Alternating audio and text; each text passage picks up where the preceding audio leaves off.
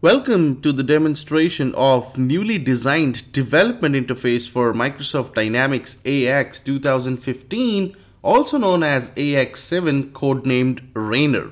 So if I take you to, I'm in Visual Studio, if I take you to Dynamics AX7, you have the deployed package option, the entire model management is in here.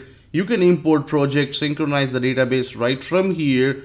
Also work on the labels, info log and add-ins available. If I take you to the AOT section using Application Explorer, this is the newly designed AOT in AX 2015, also in AX7. So pretty much when we talk about the AOT interface in here, now we do not have a separate development environment for Dynamics AX. Whatever we are doing is we are doing inside Visual Studio directly. So the whole development experience is going to be Visual Studio based.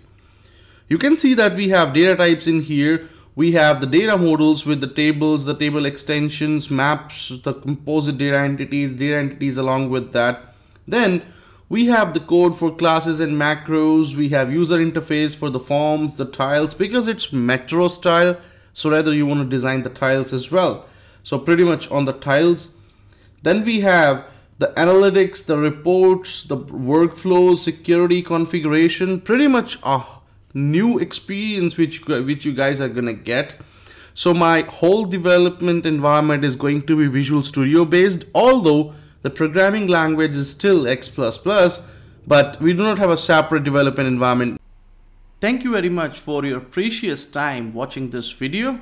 For more videos, keep tuning this channel and hit like, share, or subscribe for future videos.